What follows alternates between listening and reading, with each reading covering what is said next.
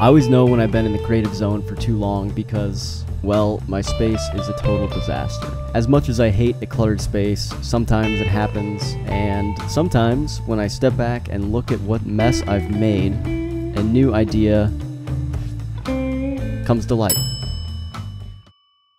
So here's the plan. First, I'm going to start by organizing everything that I have in my studio right now. Then, I'll remove anything that really isn't going to serve me anymore in this new space. Once everything in my space is decluttered, I'll rearrange my furniture to a new layout.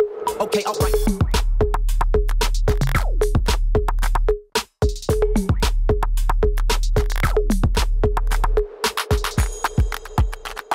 And when the furniture and big stuff is all set up, now it's time to arrange the new setup.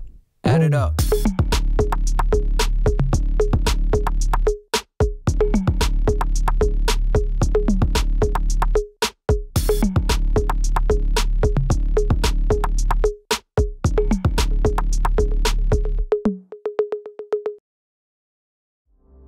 One of the ways I love to spend my time is adventuring and exploring the world around me.